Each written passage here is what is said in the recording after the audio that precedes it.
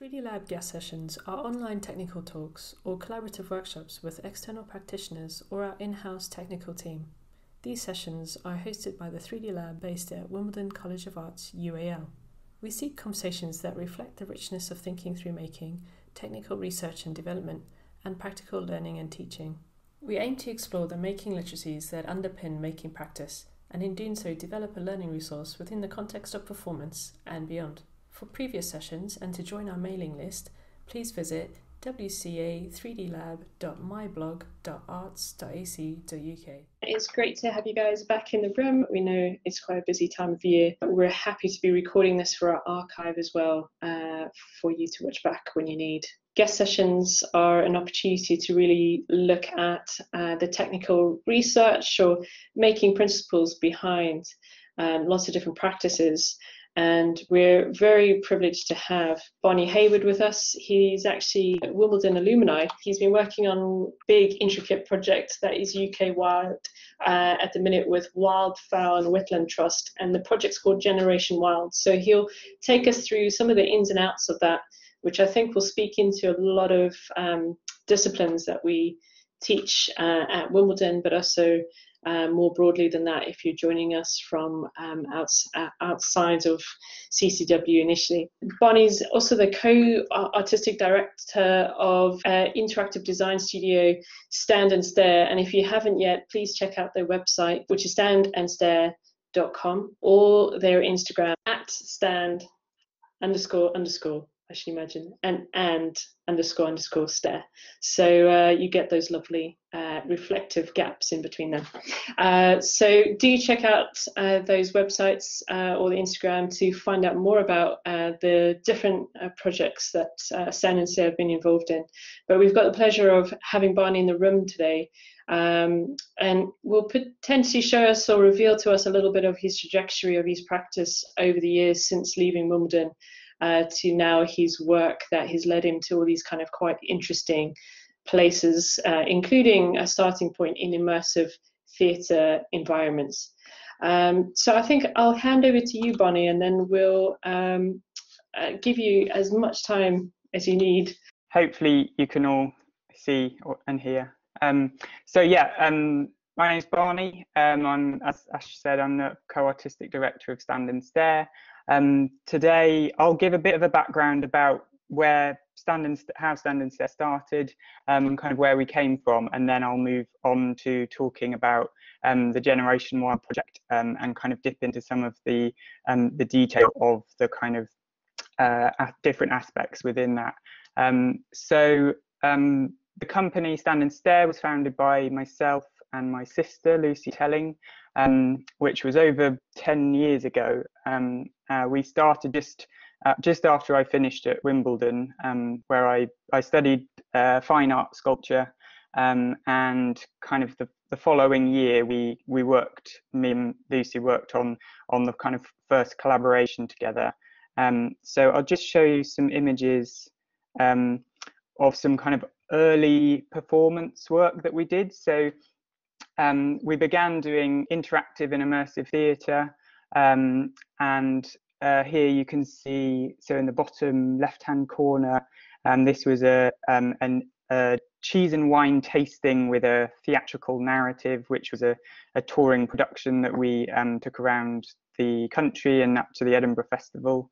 The one on the other side was a series of little performances that we did in the back of cars. The one at the top there with the stilts and the balloon, that was the very first one that we did, Stand and Stare, which so these performances ranged from kind of quite large scale things to then very sort of small, intimate one-on-one experiences. And as we progressed, we kind of got more and more interested in the role that technology could play in what we were doing. And I guess for myself and Lucy, neither of us are performers, and so that aspect of the work was kind of, I guess, less appealing to us. And so, but the narrative and the design and all of those other elements were things that we were really interested in, and the kind of the idea of research and using things like archives as inspiration. So that kind of led us on to thinking about more and more about how technology could be used to kind of do some different things with what we'd been experimenting with in performance. So that led us to the Pervasive Media Studio in Bristol, which is in the Watershed, which is an arts centre and cinema. And it's a studio that's supported both by the Watershed and the University of Bristol and the University of the West of England. And it's a kind of creative space where academics and artists and technologists kind of get together and share ideas, and they provide various different opportunities through project funding, mentoring and support that seem like a kind of perfect place for us to begin to kind of think about how we might do things a bit differently. And so we were able to get onto residency there, where we had a bit of time and some money to develop a concept that we'd come up with. And so it was here that we then developed the theatre jukebox, and that was a concept that initially came out of a box of family records that we had, which we wanted to do something interesting with, but we weren't quite sure how to kind of present that.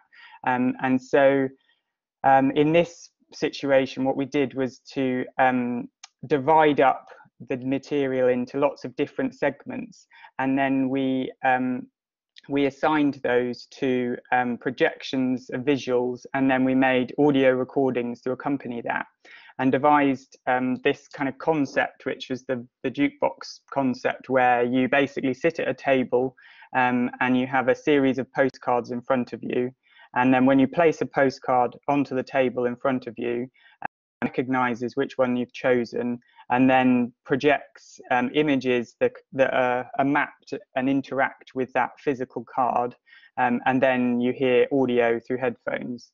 And so it was a way of kind of presenting a non-linear narrative in a similar way to what we had been doing with immersive theatre, that felt like once we'd finished this kind of personal project, that it was a platform that could be used for presenting other stories and working with other material, but essentially using this concept of the postcards and the projections and the audio in combination.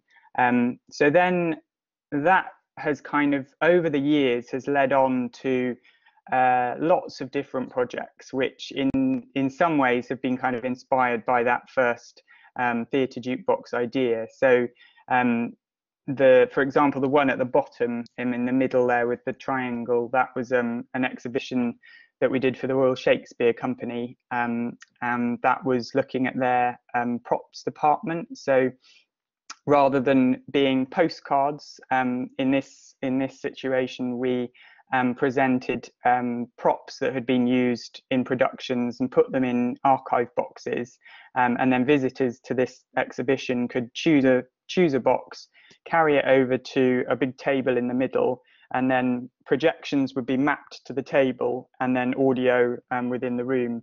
And so that was a kind of a way of bringing these objects to life and showing things, sometimes things that were more precious. So if there were archive material or there were items that they didn't want the public to handle, through the kind of projection mapping, we were able to present that in a kind of dynamic and interesting way.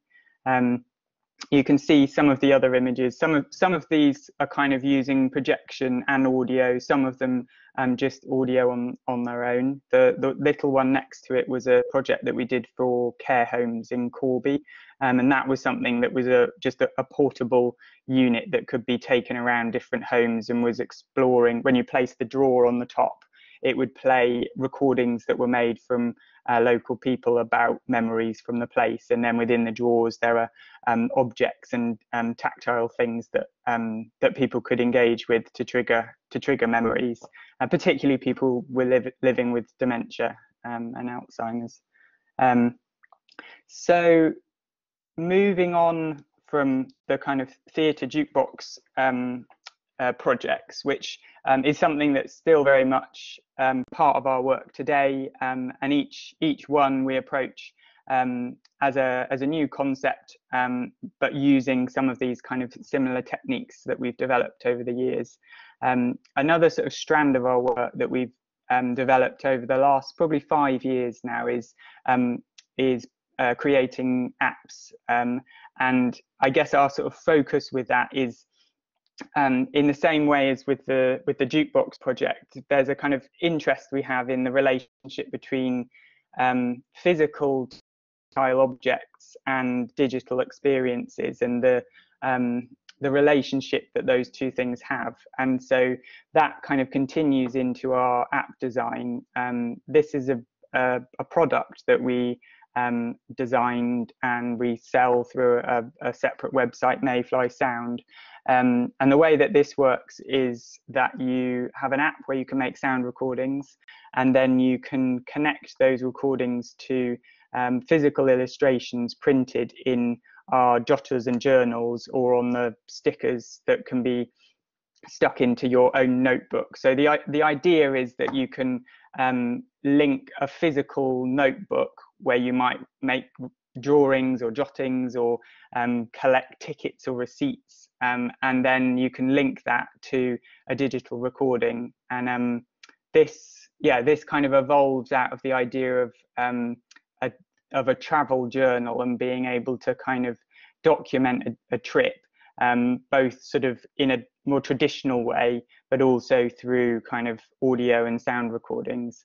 And there are a number of other apps and things that we've kind of developed since this, which I won't talk any more about today, because I'll now move on to the Generation Wild project.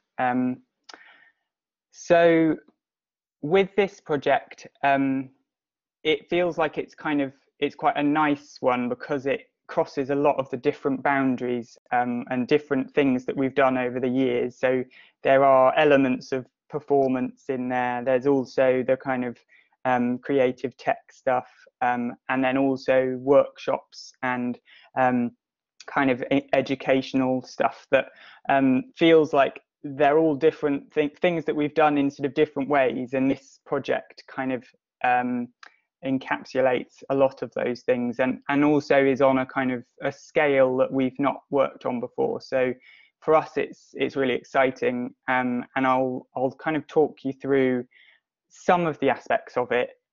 It's also sort of worth remembering that it's not finished yet. So the launch date is in September, and so some of the images that I've got today, they might change. They're not necessarily like the images, they're just taken as we've been kind of going along, but it will, I guess it gives you an idea of something that's kind of happening in the moment. So next slide. So in terms of the kind of overview of the project, it was a commission from the Wildfowl and Wetland Trust, who have 10 different sites around the country, and 7 of those sites will be delivering this experience to. So essentially that's the same idea, but repeated. So each asset that I'm talking about, we're making kind of multiples of 7 of them, and the kind of concept for it is that it's to engage children from disadvantaged backgrounds and their families through an in-depth story that will take place across the 7 different sites, and then it will continue when they get home and at school. And the idea is to try to instill a love of nature and the natural world that kind of goes beyond just a one-off visit. So they do have a visit, but then afterwards there are lots of things that they can kind of engage with to hopefully to make interacting with the natural world something that's more routine and familiar. So that's kind of at the heart of the whole project. So what I'll do now is I'll just sort of run through kind of what the shape of the experience looks like. and then I'll dip into a few more kind of talk through the detail of some of the different aspects of it. So the experience begins in school with a picture book, and these are a couple of the pages from the picture book, and this is read to a primary school class, and they're basically they're introduced to this character Ava, who is born as an osprey chick, and she finds this giant nest and decides to fly down into it. And then something magical happens, and she turns into this hybrid girl, part bird, part girl. And that's where we're left. That's the end of the picture book, and that's the end of the story. And so it's to kind of get the kids interested. They sort of know who this character is, but they don't really know much about it. The next part of the experience is a school visit. So the class of probably 30 kids would then go on a coach to the nearest wetland centre, and they wouldn't necessarily be told that it's connected to the picture book. That would be kind of they would probably remember it, but not necessarily, there's not an obvious link made, and so they begin their kind of introduction, and they're welcomed when they get to the wetland centre. And as they're walking around, they then stumble on this giant nest, and they meet the character of Ava, who is then played by a puppet, which is operated by one of the learning managers. And so at that point, there is a short performance where they hear from Ava, and they hear about her struggle, that she doesn't really know who she is, and she doesn't know what she's supposed to do. So she asks the kids if they can help her by talking to some of the creatures that live within the wetland centre. And so in order for the children to be able to communicate and understand the creatures, she's made what she's called translator phones, which are these, you can see in the middle picture, they are little baskets that can be, when they're tapped on these listening posts, which represent the different creatures, it plays back a piece of audio that is as if they're listening to one of the creatures. So they go around in small groups, the children, finding the listening posts and listening to the creatures. And then also on the posts, there are nature activities which they then undertake in order to prove that their love of nature and their kind of interest in helping the character of Ava. And so they learn a few things on the trail, and then they come back at the end of their visit to see her again, and they tell her that she is an osprey, and the ospreys migrate, and that in order for her to find out more about herself and to hopefully find her family again, that she will need to migrate and fly south to West Africa. So they with the children's help, they teach her to fly, and she takes off and leaves the nest. And that's kind of where the school visit ends. So they've met the character, they've been around the site, they've done some nature activities, and then they've let her go, but without quite knowing where she's going or what happens next in the story. So then the next part of the experience is a website that they can log on to when they get home or back to school, which essentially charts her journey. So you, as she, over the coming weeks, they will receive bulletin updates from her, which are audio recordings and photographs that she's sent along her journey. So you can chart her as she flies down through France and Spain and into North Africa and across the Sahara, and kind of check in and keep up to date with what she's doing. And also as part of the website, there are lots of nature activities that are similar to the ones they did on site, but there are loads more of them. And in order to help Ava, the kids can do these nature activities, which gives her kind of energy and gives her the sort of morale boost to continue on her journey. Also, if they do a certain number of these nature activities, they can become what's called a guardian of the wild, and they will get like a badge and a certificate at the end of the journey if they can sort of prove that they've engaged with nature throughout that. So that's something that then happens, whilst they're at home and at school. And they can do that as much or as little as they want to, but our hope is that they will, once they get into it, they'll want to continue and they'll be engaged by the story and the unfolding narrative. So then the next element of the experience is for each child that goes on the school visit, they'll also receive a free family ticket, which will allow them to go back with their whole family and visit the centre again.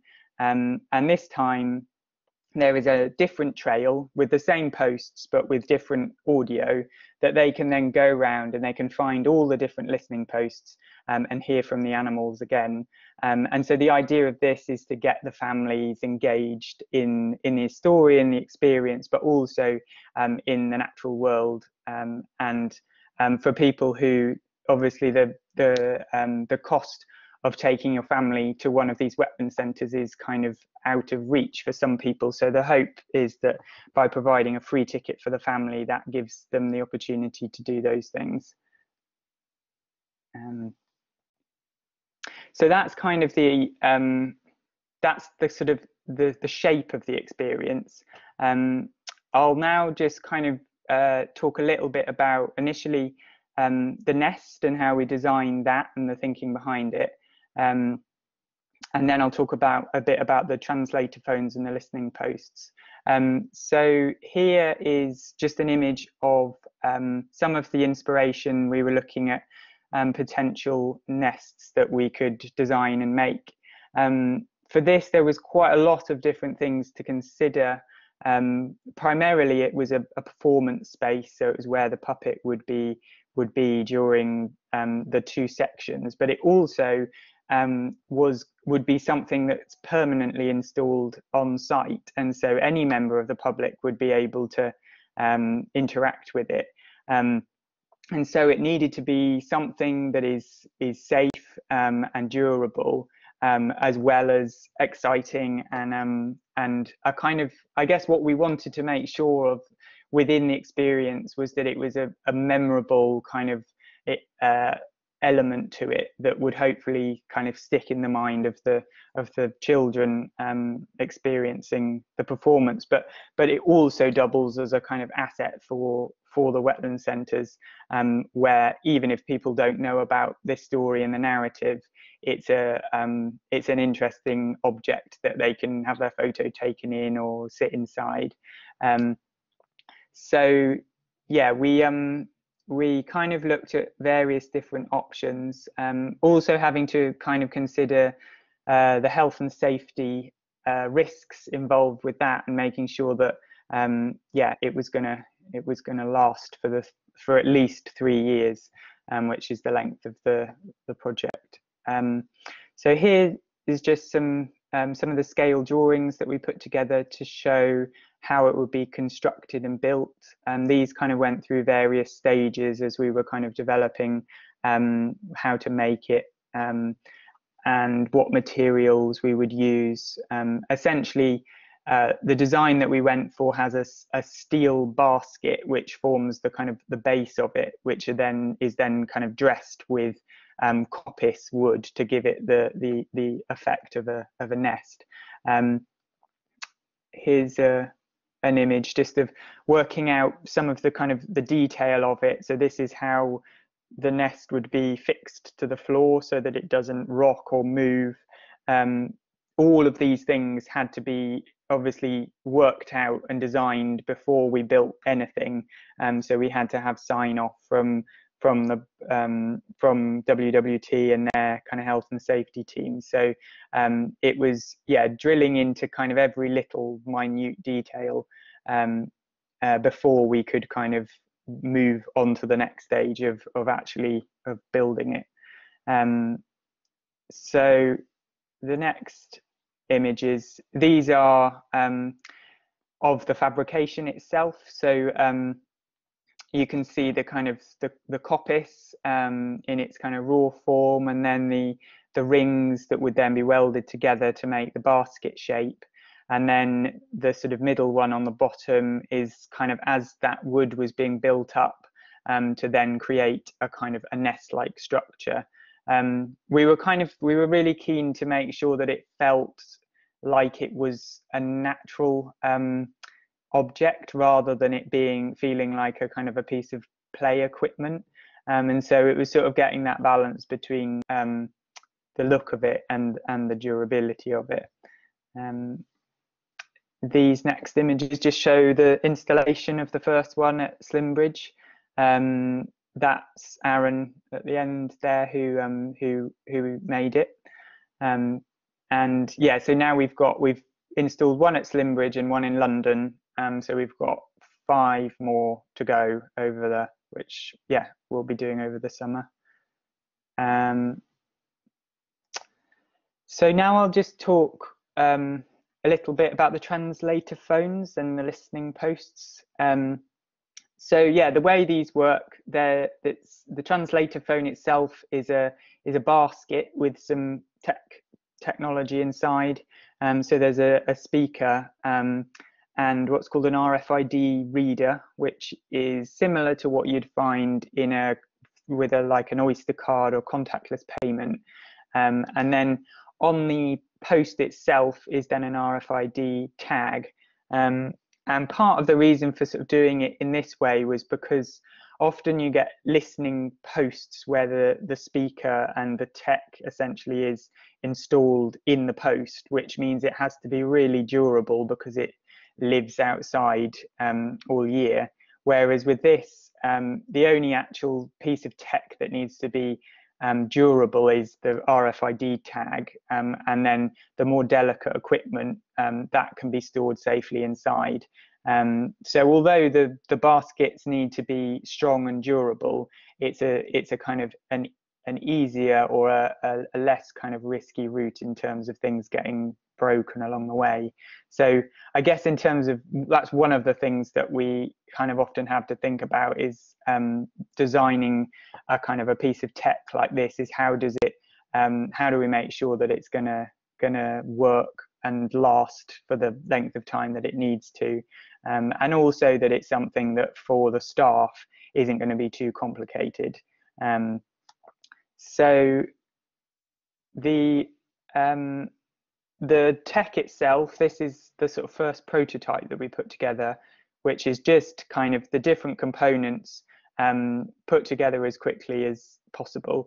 And this was so that we could experiment with how it would work and to see if this was going to be the right solution for us before we kind of went any further. So this is a kind of a process that we would go through as early as possible to see how things work, what needs to be changed, and yeah, this luckily the sort of the concept of the design seemed to be the right one, and so we then refined that.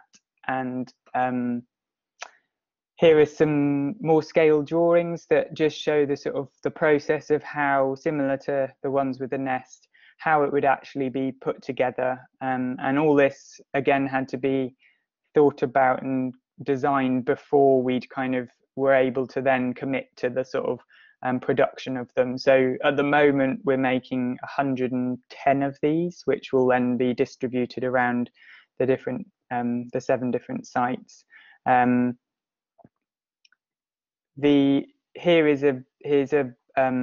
just an image of the kind of the finished setup inside. So that's in that plastic box is where all of the more delicate items are, and the idea of putting it in a box is to protect it and to have a sort of another layer of kind of protection if it gets dropped or if it gets wet. And then this is just the base plate, so if you turn it upside down, that's what you would see. And then here is just some of the listening posts. So these are ones that are dotted around Slimbridge. They will obviously depend on in each of the different sites. There'll be the same content, but they'll be positioned differently, and the routes themselves might be changed depending on kind of the location and what works best.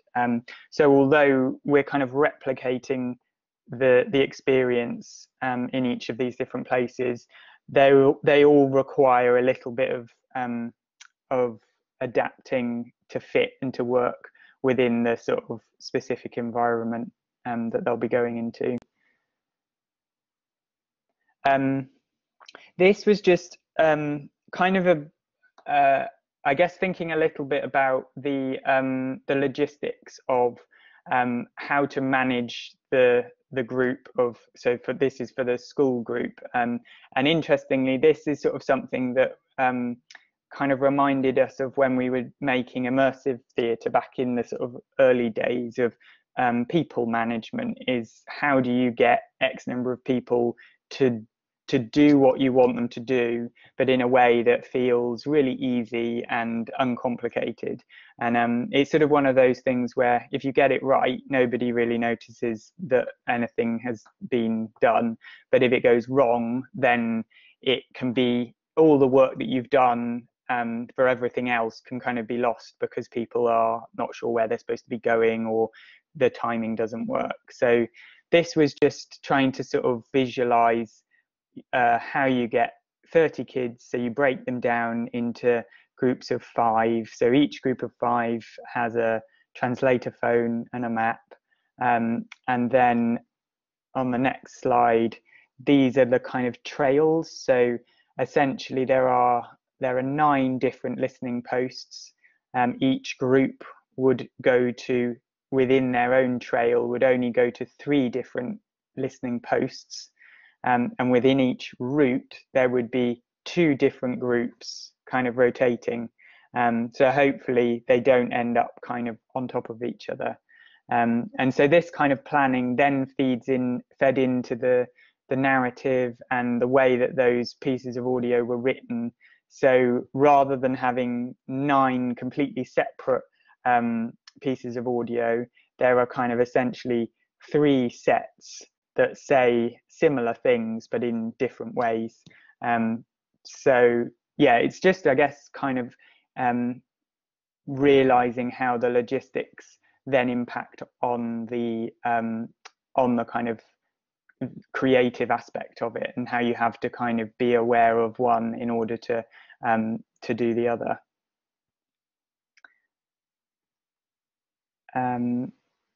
And then this is just, yeah, a map of the kind of, this is a map of Slimbridge, and so this is what the groups would be given in order to find where they need to go. So it's obviously, there's a certain kind of, there's an amount of effort that needs to go in terms of map reading, but what we realized is that that's, for some of the kids, that's something that they really got into. We did some user testing at Slimbridge with a number of different schools, and it was a really important thing to do in terms of working out what bits work and what bits don't, and from that we've kind of made lots of changes and alterations that will then hopefully make it run smoother when we launch it in September. So this hopefully will be a guide for them to kind of find their routes and navigate where they need to go. So I've kind of, although there are lots of other elements to the project, so there's the puppet, and there's the sound design and all the scripts and things. I'm going to leave it there because I think it'd be good to kind of leave some space if people had any questions or they want to find anything else out about different parts of the project. But yeah, so I'll pop it onto the last slide and hand it back over to Ash. Oh, Barney, that is amazing. Thank you so much. It's just so wonderful to see actually just unpack a project for all its value. And I'm just sitting here writing so much in terms of if we're thinking about making literacy and making or realizing things. There's so many different aspects that you've covered there, and so interesting as part of, you know, one studio kind of really being responsible for shaping and molding that project, and the detail is phenomenal. So it's such a blessing to kind of get a little bit of an insight into a live project that has included a lot of aspects really. Chris in the chat has just asked how many people were involved. Do you think, all in all? So I guess, yeah, there's lots of different people. I mean, we as a kind of company, I think have probably employed about 20 freelancers. So there's the core team is 3 of us. So it's myself and Lucy and Debs, who are kind of doing a lot of the project management. And then there are there are Aaron, who's the fabricator who made the nest, and then various other people who've done the different elements of it. And some of those are people that we've worked with loads before, and other people like the puppet maker who we've not worked with puppets in the past, so that was a new kind of relationship that we had to make. But I think it was probably in the region of about 20 different people, with all the different voiceover artists and things, and the sound design, and but then on top of that, there's then the organisation. So WWT have in each of the sites, there are learning managers, there are all sorts of people that we've then been having to kind of communicate with. So I couldn't give you kind of an exact number, but yeah, lots of people. And then also just thinking, in our chat last week, we were mentioning just even in the prep of going live, like all the teaching and learning and working with the educators in schools, and get that onboarding people in terms of, you know, because really you're not now, I guess, responsible for this project to keep going. You've kind of empowered and enabled WWT and the schools involved to kind of run with the project. So there's some, you know, it's just phenomenal clarity in terms of being able almost to hand over a project and allow that to kind of run, as it were. So you also mentioned about maybe you could share a little bit about your research into or contacting diversity consultants as well, just to kind of really share the expansion of, you know, the thought process and the design process that has gone into it. Yeah, I suppose sort of just, I guess, initially touching on the sort of educational stuff and how we've worked with. So there's at the beginning of the project, we identified a number of different schools that we would work with through the user testing, and those have been the same teachers who we've kind of gone to with the very earliest ideas and then have been able to sort of go back to. And that's been a really important part of the process, because they've been sort of part of that journey and have felt like they can shape it. We're not in school every day with kids, and so there are things that we would have missed or not considered. So that was a really key thing to do, and also slightly tricky with all of the lockdown and schools not being, all of that having to be done remotely. But we had various sort of Zoom sessions with different parents and teachers and children to do that. And then I guess that thing you were talking about of handing over something, and it's sort of, there is a thing to do with, I guess, collaborating with another organisation, and at what point you kind of, it's almost like you're handing over your baby that you've kind of crafted and you've made it, but you're also aware that they have to own it ultimately, and that for the learning managers, and there's a project manager that will be kind of running the project for the next 3 years, and sort of we're at the point now of kind of having to go, this is how we would do it, but you also need to work out how you want to do it, so that it feels like it belongs to them, and that they can kind of take it forwards with confidence and know exactly how to sort of how far they can push it, I suppose, before it sort of starts to then not look like the thing that we've designed.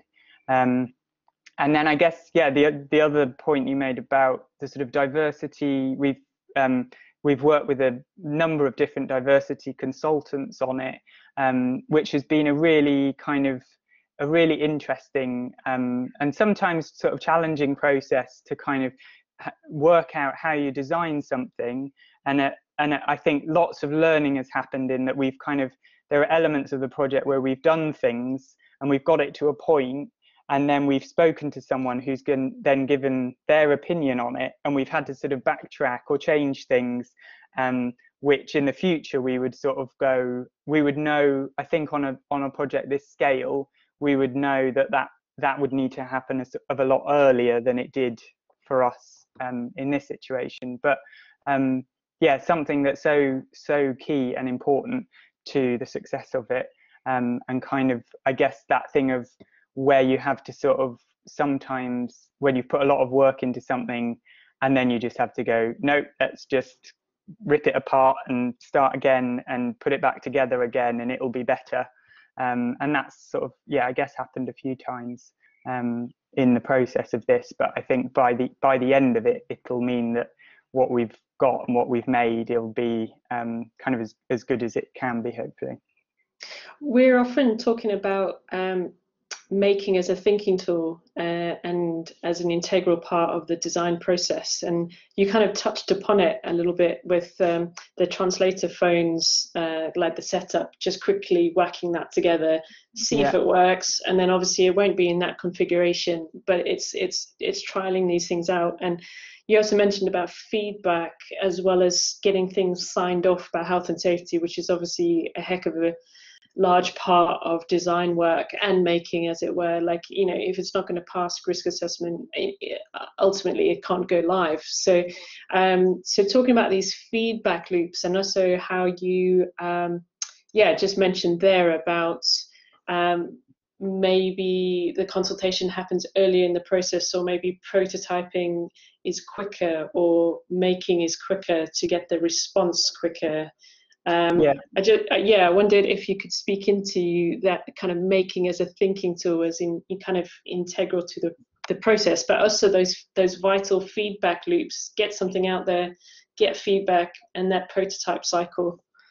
Yeah, I think that's kind of like, I think it's something that we've kind of, from the very early days, and I think maybe comes from a kind of theatre mentality of get something in front of an audience, sort of don't necessarily worry about if it's going to work, or if there's a way of kind of mocking something up really quickly to see how people respond to it, get it in front of the people that are going to ultimately experience it, and then kind of shape it from there. So yeah, I guess that's something that we had this sort of phrase at the beginning, action over discussion, when we were first making work, which was just, you can kind of get caught up in talking about something, and actually when you start doing it, it starts to look quite different to the kind of the concept of it, and there are nuances or elements that come out of that you might not have ever thought of or realized were there. And then I think something else that we kind of learned from the work that we've done over the years with the Pervasive Media Studio is the approach to using technology in a sort of really sort of rough and ready, hands-on way, so that often if you can mock something up by just on your laptop, when somebody moves something, you just press play. Ultimately, you'll have some fancy sensor that does that for you, but there's normally a way that you can kind of replicate it to see if it's going to work. And I guess that's sort of to a point with that first prototype. That was a slightly further down the road than that, but it was kind of going, well, let's just give someone this kind of Tupperware box with a load of tech in it and just see what happens. And I guess that's yeah, that's a kind of, it's, yeah, you have to be sort of brave enough, I suppose, to do that, so that you don't, I guess there's a tendency to want to sort of finish things and make them look polished, and also being kind of open to the fact that they might just not work, and you have to accept that that might not be the solution, even though that's what you thought it was going to be before going into making the prototype. But I think that's such a valuable lesson, actually. You know, the value of the prototype, and I love that, just putting stuff in a Tupperware box and seeing if it works. Just because, you know, and I guess working with our theatre designers at Wimbledon, we're you know, working together to try and get that making process as soon as possible, like you say, because if you spend 6 weeks designing, and then you hit the workshops in your last 2 weeks, and then realize it's not going to work, you're almost scuppered. What I love about your trajectory is, you know, there's almost a starting point within a sculptural discipline, and then this love of the artifacts, you know, the kind of collecting these meaningful objects and the family records, and then trying to work with that in some way that unleashes the storytelling, which is an amazing, you know, it's kind of immediately there's so much potential there. And I just wondered if you could share a little bit about, you know, your connection to materiality, connection to, you know, even though these are all very interactive, and Stand Instead does, you know, really specializes in these interactive design elements, but actually there is a sense that you're using analog tools and digital tools fairly equally or integrated in some way. So I just wondered if you could like share a little bit about your love of the artifacts and that research in the archive and bringing an object to life, and then also just your connection or your use of like analog and digital tools integrated in order to create these amazing experiences. Yeah, I mean, it's always been, I guess, yeah, from kind of very early on, that idea of the kind of importance of the object and the history of that, and the kind of, I guess, we've done a lot of work as well with in care homes with older people, and the sort of, there's something that kind of, particularly with people with dementia, the idea of something that's tactile or that has a smell to it or that uses all your senses, that's definitely kind of a thread, I guess, that has it's just crops up again and again, even if we don't sort of mean it to. And I guess within the Generation Wild project, it's that thing of kind of wanting it to feel like it's connected to nature, even though there is technology and all sorts of things behind that. And I guess another thing that we've sort of been interested in is that sort of the idea that we talk about technology, and actually sort of often what we mean is digital technology. And I think we sort of forget that all the technologies from the past, so the printing press or dyeing or whatever it is, all these other technologies are sort of equal in a way. Digital technology is just another one of those elements that can be kind of thrown into the mix. And it's kind of, I think sometimes people can be sort of wowed by it, and it can take the digital technology can kind of take over, and actually we'd always rather people come away from an experience of ours talking about the story or the content, rather than sort of how clever the sort of technical setup was. It's sort of, I suppose for us, it's a kind of a means to an end. And an example, I guess, of that which we really liked was when we were designing the Mayfly journals. So we were spending a lot of time looking at image recognition and kind of app design and how we could kind of produce the digital element of it. But we spent equally as much time researching British-made papers and this very particular detailed die stamp technique that you could only have done in Scotland, which meant that we could have a very fine Mayfly illustration turned into a kind of raised stamp that for us it felt like, in a way, that process of researching those things was very similar, and they ultimately, the combination of the two were what made that that project for us really special, because it was kind of giving equal weight to those things. And I guess, yeah, it's sort of more and more, the more digital people become, in a way, the more sort of people, I think, long for those sort of more tactile experiences, but without sort of disregarding either one. I love that there's an equality with all these technologies, and actually when you prize one over the other, or if there's an imbalance of or being wowed by particularly one technology, we don't see the value of other technologies really. And there's some we've been doing these talks recently called making sense, making literacies, and I think something came up running through those talks is making as research, as connection, as conduits for lots of other things. And of course, in certainly in your practice, we can see making takes the shape of such a variety of different outputs, as it were. But essentially, there's this kind of making as research, which seems to underpin the practice. I wondered, story looks like a really important part, or is one of the core sort of anchors that you're hanging practice on, and the navigation of that story, the navigation of the narrative, which I think is wonderful, from like seeing your starting point in sculpture to like these immersive environments, to immersive theatre, and then to these kind of interactive experiences that can be done physically or in a blended space online. And I just wondered, like, if you could maybe share about some of your thoughts about making's role in the navigation of story.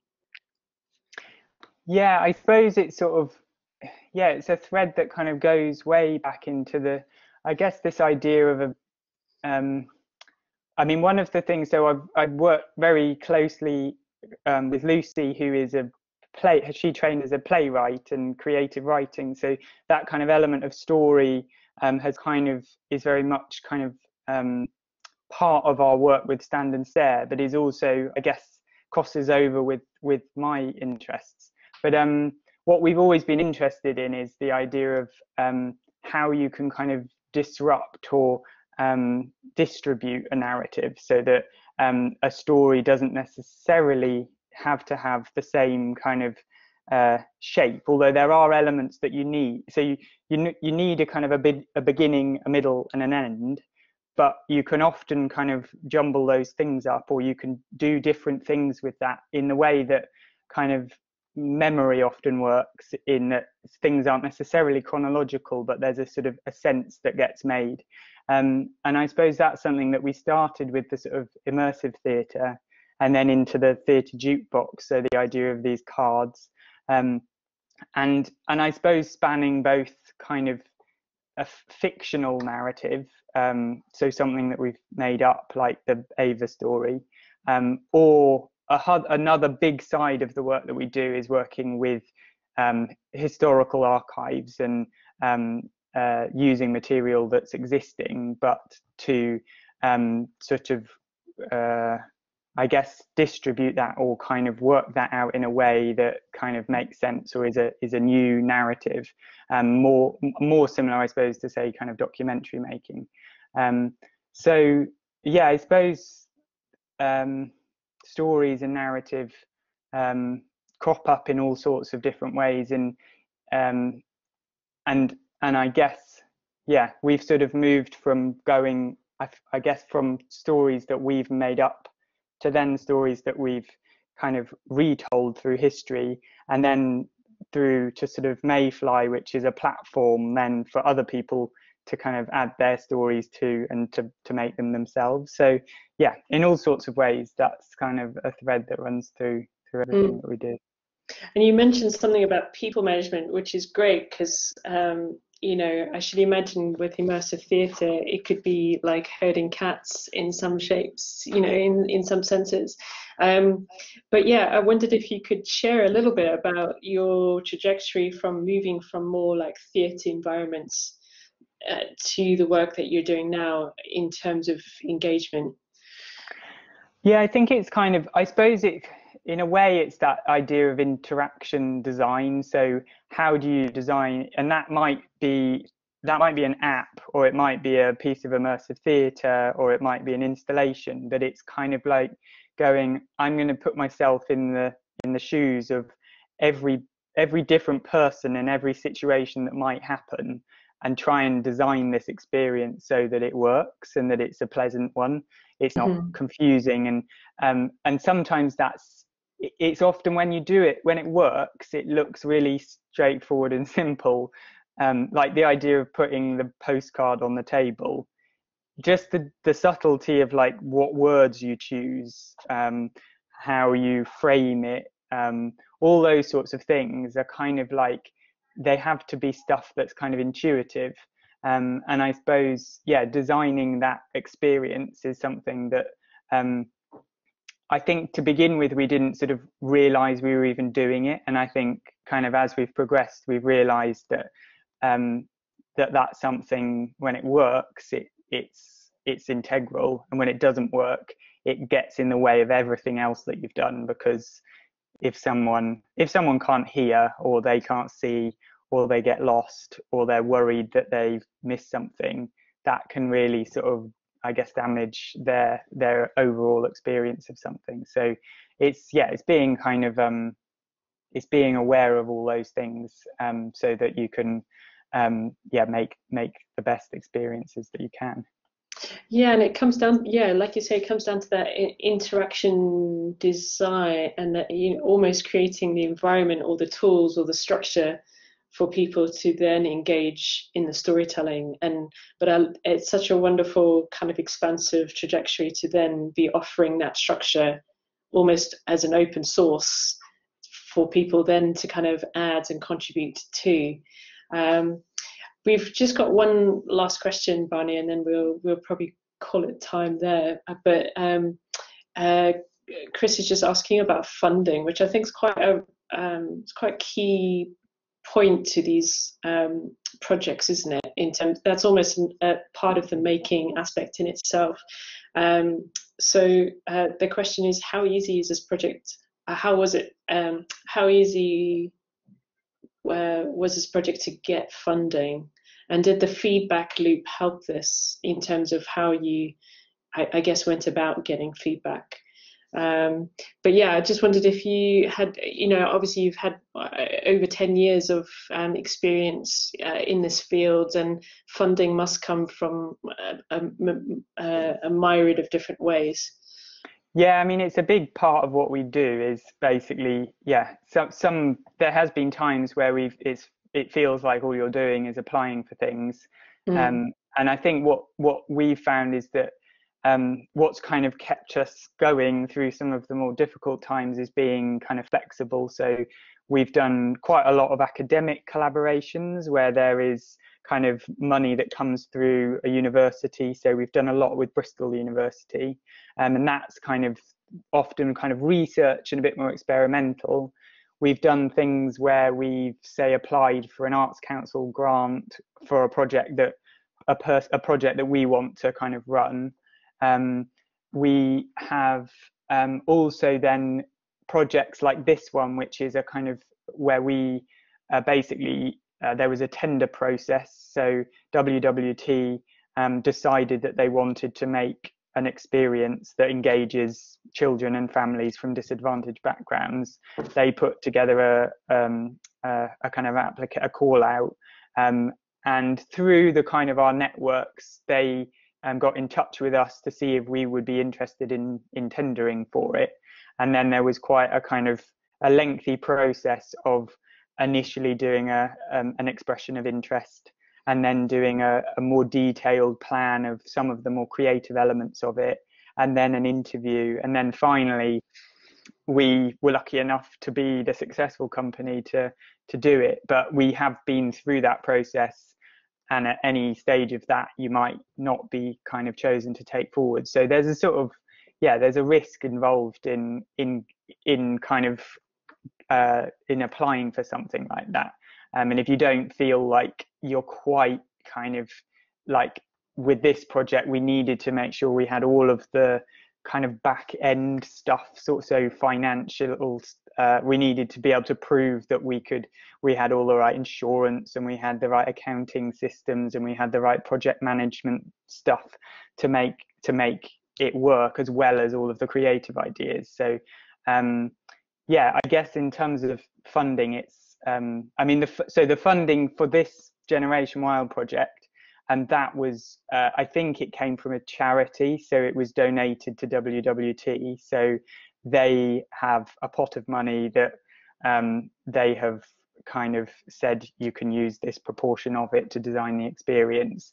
There's a whole other lot of things to do with the paying for coaches and all the sorts of things that they have to do over the 3 years. But yeah, it varies, and it is a big element of what we do, is sort of working out how to pay for it.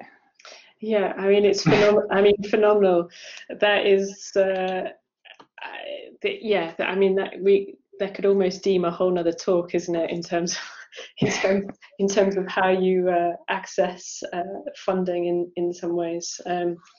Chris just says, I absolutely love your work for so many reasons, bringing loads of different art and technical art mediums together to expand minds whilst bringing families and communities together. Brilliant. Thank you for your time and knowledge. And that is yeah, exactly true, and a great way to kind of sign off and just say thank you so much for your time in prep. I know hopefully this is helpful for you in the moment of delivering this massive project. Hopefully there was a good moment of reflection of just all that phenomenal achievement, and yeah, I just want to say thank you for your time in prep for today, but also in our conversations before today, and also to Lucy for releasing you to come and chat to us today. We really appreciate it. Yeah, thank you so much, Barney. Cool. It's been a really good time.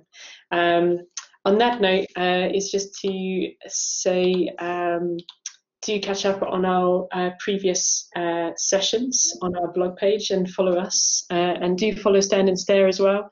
Their details are on our blog, so and on our Instagram, so do go see those if you can.